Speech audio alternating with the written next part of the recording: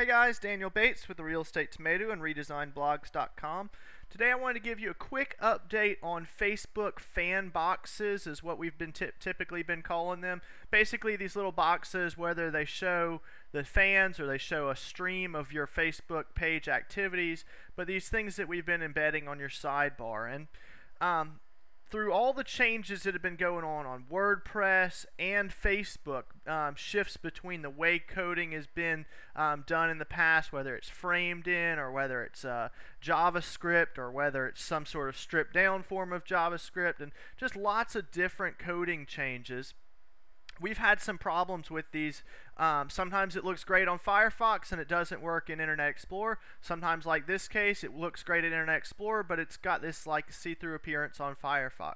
If you're having any kind of problems, or if you just want to add these for the first time, I'm going to give you some new instructions on how to do this using a new plugin that we've just added to the directory.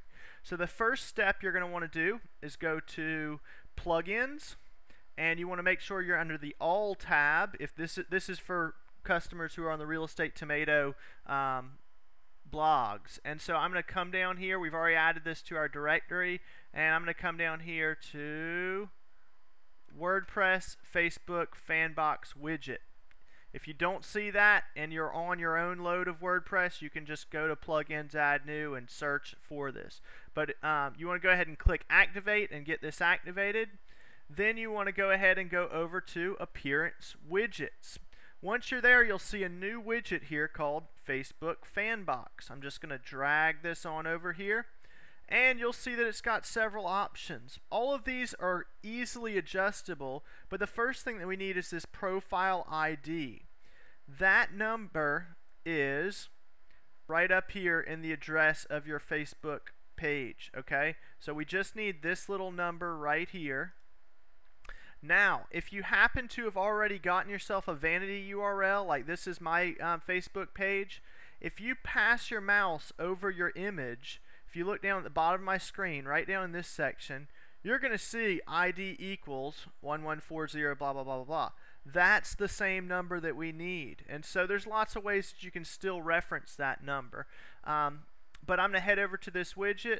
I'm going to paste this in here, and I've actually got an old text widget right here, so I can kind of steal some of the rest of this data. I can see that this 220 width was working great for me, 287 height working fine, and then there's a couple of things in here which I'm just going to decode. Connections equals 10, well, that's right here, and then stream equals false, that means this doesn't need to be checked. Header equals true, that means this does need to be checked. The stream is basically those updates, and so I can click save on this, and I can go ahead and remove this code right here.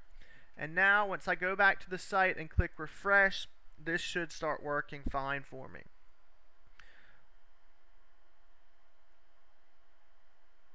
Let's see, let me do a shift refresh just to get everything refreshed.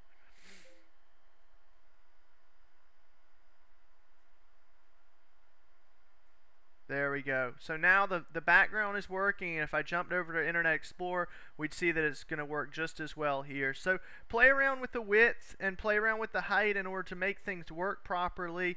You might end up with a lot higher number in height if you end up showing that the stream, which is your latest status updates. So anyway, I hope that helps. That is the Facebook Fanbox widget. Thanks a lot. For any problems, feel free to email Molly at realestatetomato.com.